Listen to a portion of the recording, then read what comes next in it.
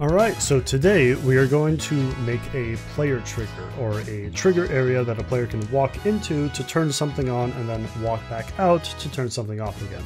You can obviously use this for mirrors, signs, doors, lights, whatever you want, but we're going to be using it to toggle the controls that I set up last time for the bloom slider.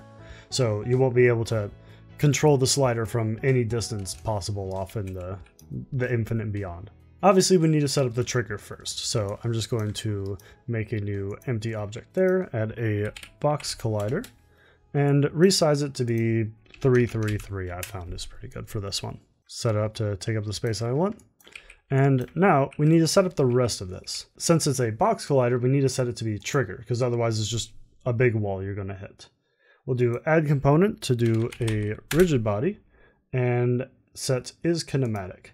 You pretty much want rigid bodies if any kind of interaction is happening with a collider, and I'm setting to be is kinematic because there's not going to be any physics happening. It's not going to be falling or bounced around. We just want it to stay absolutely still. The last part, which a lot of people tend to miss, is we need to set this trigger to be on the layer mirror reflection. Now, it isn't immediately obvious, but mirror reflection is the only layer that doesn't block the user's hand when they are raycasting to interact with something, like a button or picking up an object or anything like that. So if you've ever tried to do any of those things and were confused by why you couldn't at the time, it's likely because there was a big trigger area that you were inside of that wasn't set to mirror reflection. And this is realistically the only way to get around that. Since this trigger is going to be toggling the UI, I'm going to rename this to UI trigger. And now we can go and set up our graph. So right click, create VRChat Udon Graph program asset. And I'm just going to call this player trigger.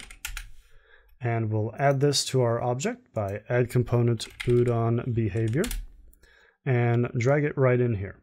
We don't want anything to be synced with this since it's just a local toggle, so we're safe to set continuous over to none so that there's no network traffic for the script whatsoever. Next, we can hit open Udon Graph, and the first thing that we need is the actual thing that we're turning on and off, which will be a game object for the canvas. With that, we'll need a new game object variable, so plus and type game object, and I'm going to rename this to target to make it really obvious. Set it to be public and hit compile so that shows up in the inspector. And I'm going to drag my post-processing canvas into this slot right here so that we can reference it through our script. Now, we want this to happen when the player walks into the trigger or comes back out of the trigger. So we're going to start with the event on player trigger enter. Now, this happens for every single player, not just you. So we're going to want to filter it by 1, players that exist, and 2, players that are local, meaning just you. What I mean by exist is some people can have like colliders or stuff on their avatar, and depending on what kind of stuff they're doing, it might break certain things. So the way that we get around that is just by checking to see if the player that is triggering this is valid. And we can just drag out from player, which is the reference to that player, and type is valid. And then if this is true, we can actually go and do things. I'll link this up here to our event, and then we'll drag out from bool to see if it's true and have our branch for that. So type branch, which is just a true-false statement. Plug that in there, and we'll do the rest of our script through the true. So similarly to how we just did this, we're going to get is local instead of is valid. So drag out from here and type is local, and we'll just do the same thing where we'll get another branch, and plug that into the true because we want is valid to be true. And there we go. Now we want to do our toggling inside of the true value of our branch. So we'll get a reference to our target, drag out from there and type set active, and then we'll just plug that in up here to true and check this so it is active.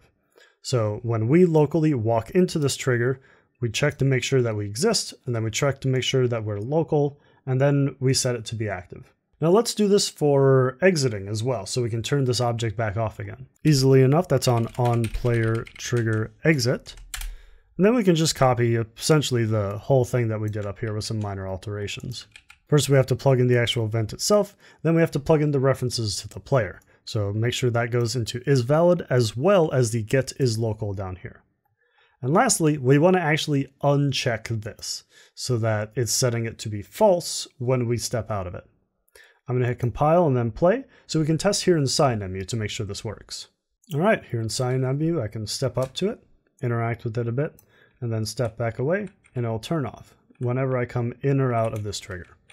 And if you want, we can see this trigger by checking the gizmos button up here. So we can see all the different things that you normally only see in the scene. So whenever I'm inside of this box, it'll turn it on and off. However, you probably noticed that when we hit play, it was on by default. That's because we had it on in our scene and nothing told it to change. So since we wanted to actually be off by default, we're going to go back into our graph and do something in the start event, which is basically at the beginning of everything. So we'll type start. And for this, I'll actually just steal the nodes that we made down here for exiting and plug it up here for start. That way, at the beginning of everything, it just turns the object off. Hit compile and then play again, and then you'll see that it'll be off by default. All right, look to the right, it's no longer on, but if I come up to it, it enables it. Hooray! This will work in VRChat as well, but let's quick set it up in Udon Sharp before we test it there. For Udon Sharp, we're going to want to right click and do create USharp script. I'm going to call this player trigger sharp, just so there isn't a naming conflict for me because I'm doing graphs and Udon Sharp. And then when that's done compiling, we'll go and replace that on our UI trigger object. Remove this one, and then we can actually just drag the C# script onto here and press convert to Udon behavior. We again don't want this to be networked, so we'll set continuous to be none. Then we double click our C# script to open up the code. Here I have it in Visual Studio, and let's just set it up so it's in a namespace first. I talked about this in the last video, but basically namespaces make your code locked to a certain group so that it doesn't conflict with other people's code. I'm just going to call this namespace Valgen, then have open and closed brackets encompassing the entire script. Now let's full screen our Udon graph here so we can look at exactly what's happening here and basically copy it over into C#. First, we need our public game object variable called target. So I'll just have a public game object target, semicolon end. So let's just start with our start event. We'll do start autofills to a private void start. And we just want to set our target to be inactive. So target.setActive parentheses false, semicolon to end the line. And now we can go over to the VRChat events on player trigger enter and exit. Since these are VRChat events, we need to use what's called an override. So if we just type override, we should be able to get on player trigger enter to autofill. Delete the base on player trigger enter because we don't need that. And we're going to want to do the same checks that we did here for valid and local. So if player.isValid, and isValid is a function, so you need parentheses at the end of it, brackets for if it's true. We can go in here and do if player.isLocal, brackets again, and then we can set it right here. Target.setActive.true. Now we can move on to our onPlayerTrigger exit, but I'll actually use this to show you how you can shorten some of this code. Again, both of these ways will work perfectly fine, just use what you're comfortable with, but we'll be able to show how you can shorten this to be a lot fewer lines of code you need to write. Again, I'll do override onPlayerTrigger exit, clear that line we don't need, and we'll do if exclamation point player.isValid. We can do return at the end of this, and that cuts it. Nothing beyond this is going to happen if the player is not valid. Same thing goes for isLocal. We can do if exclamation point player.isLocal, return. So if they're not local, just quit. Don't do anything beyond this. But we can also combine these into one line. So we can check to see if the player is not valid, or, and or is done with two horizontal lines, we do if the player is not local with the exclamation point. So we can put both of those into one line. Then we can just do target.setActive.false. And there you go. That's the same code there, just shortened down to one line essentially. Again, both of these work, is just entirely up to your preference. Control S to save, and let's head back into Unity. On our UI trigger object, we need to make sure we actually put the canvas back in here. So drag this over here, And there you go. Control S to save, and I'm going to start this immediately into VRChat because I know it works. So I'll hit build and test, and we'll show you that there. All right, now that we're loaded in, we can look around, and it's not active by default. But if we step in, it turns on. We can hold tab to use the UI easy, and you see it will turn off again when we step away. So it works perfectly fine. I hope you found this useful.